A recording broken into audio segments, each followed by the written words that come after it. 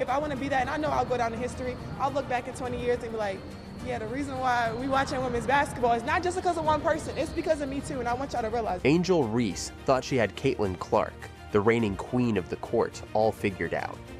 She thought she could get under Caitlin's skin, mess with her head, and maybe even throw her game off. But Caitlin isn't just any player. She is the golden girl, the one who rewrote the record books. Every shot, every dribble, every move she made told a story. Angel's attempt to ruffle Caitlin's feathers ended up being a total flop.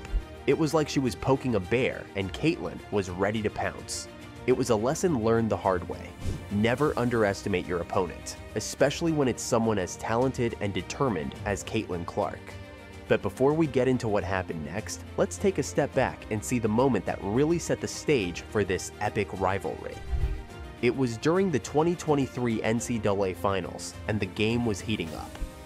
Angel Reese, playing for LSU, was just celebrating her team's victory when she did something a little cheeky. She flashed her championship ring at Caitlin Clark and taunted her with a "you can't see me" gesture. Knows a ring is coming.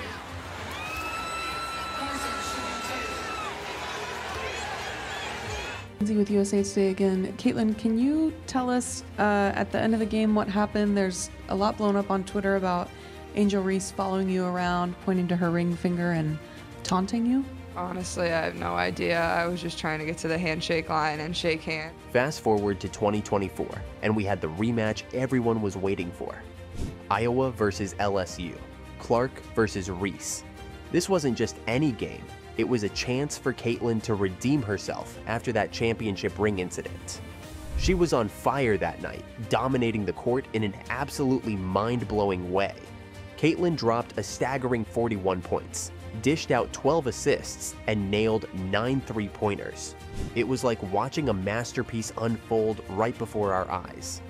The result? LSU was stunned. Their faces were a mix of shock and disbelief. It was like they were watching a movie. In one incredible play, Caitlin managed to shake her defender loose and get an open shot. Angel Reese tried to recover, but she was just a step too slow. Caitlin's three-pointer swished through the net, and that was it. Angel Reese's attempt to defend Caitlin was like trying to stop a hurricane. It was a hopeless cause. Meanwhile, Hailey Van Lith, who had been chasing Caitlin all over the court, was starting to look like she was in a cartoon. She had that classic, "I can't believe what I'm seeing" expression as Caitlin kept knocking down three-pointers from all over the place. At that point, Caitlin was showing everyone why she was the reigning champion. Then came their WNBA matchup, and the anticipation was electric. Everyone was on the edge of their seats, not just for the plays and scores, but also for the growing tension between these two rivals. In the third quarter, Kennedy Carter from the Chicago Sky tried to get the upper hand on Caitlin with a sneaky little hip check. Mabry doubled off to Carter. Her jumper is good. Kennedy Carter now with 12 points off the bench. At first, everyone thought Kennedy Carter's hip check was just a regular foul. But then, the refs took a closer look and decided it was a flagrant foul, which basically means it was a really bad move. Angel Reese, who was celebrating Carter's play, seemed to think it was a great move. But considering the history between Caitlin and Angel, a lot of people were wondering if Reese was really just supporting her teammate, or if she was trying to get back at Caitlin. Was it team spirit, or was it a personal attack? Carter and Clark. I mean, that's clearly a foul which was called. The question is, will they call it unnecessary? Kennedy Carter. Even though Kennedy Carter's move was pretty rough, Caitlin handled it like a pro. She stayed calm, focused, and sank both of her free throws. One, and Clark goes to the line and hits the first. The game was super close now, and it came down to the wire. In the end, the Fever squeaked out a win, 71-70. Caitlin played a solid game with 11 points, 8 rebounds, and 6 assists. Angel Reese wasn't far behind, grabbing 13 rebounds.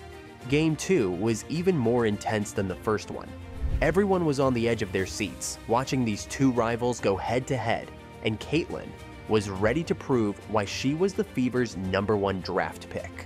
Right from the start, Caitlin was in complete control. She was showing off her skills and leading her team like a pro. She was making plays, driving to the basket, and scoring with ease. Back to the inside-outside game where they're coming off of a loss against the Mystics. They want to clean some things up. Caitlin Clark's first shot. Caitlin was oozing confidence. She was taking big shots without even thinking twice. One time, Aaliyah Boston set a great screen for her, giving Caitlin just enough space to hit her signature shot. It was like watching a sniper take aim and hit the bullseye. Christy Sides told us we have got to find a body on Reese. Clark gets freed up. By halfway through the first quarter, it was obvious that Caitlin was in her zone. She was slicing through the defense like a hot knife through butter, scoring at will. She was perfect from the field, going 3 for 3. But it wasn't just her scoring that was impressive. She was also making plays for her teammates, setting them up for easy shots and really helping the Fever's offense flow. As the game went on, she continued to take control, pushing the tempo and keeping everyone guessing. She was half court and had the Sky defense all over her. Angel Reese thought about helping out, but she hesitated. Caitlin used that moment to make a great pass to Aaliyah Boston, who scored an easy layup to tie the game at 42. Caitlin Clark scoreless. It's 5:51 left in the first quarter, and she post feeds Aaliyah Boston. But Caitlin wasn't done yet. Even though there were 2 defenders on her, she was able to use Aaliyah Boston's screen to her advantage and drive to the basket. She scored an easy layup to give the Fever the lead. Trying to find some space, goes reverse style. The Fever was only up by 2 points, and there were less than 10 seconds left in the half. Caitlin decided to take on the entire Sky team. She drove to the basket, and everyone on the Sky team tried to stop her. Just when it looked like she was going to get a shot, Samuelson hit a 3-pointer to extend the Fever's lead to 47-43. What a way to end the half. Largest lead for either team has been 7. Clark with the kick out to Samuelson. Entering the third quarter, Caitlin was on fire. She was hitting shot after shot, and she wasn't slowing down. She took a step back, created some space, and drained another 3-pointer. The Fever fans were going crazy. The Fever's defense forced a turnover, and the ball ended up back in Caitlin's hands. She drove to the basket and passed it to Wallace, who passed it back to Caitlin. Caitlin then found Boston wide open under the basket for an easy layup. Even though the Sky were all over Caitlin, she was still able to find ways to get to the basket. It was like she had a magic touch. She was so smooth and graceful, and she never seemed to be in any trouble. But things took a turn for the worse late in the third quarter. Angel Reese, maybe out of frustration or a desire to make a statement, got a little more physical. As Caitlin was driving to the basket, Reese came up from behind and swung her arm.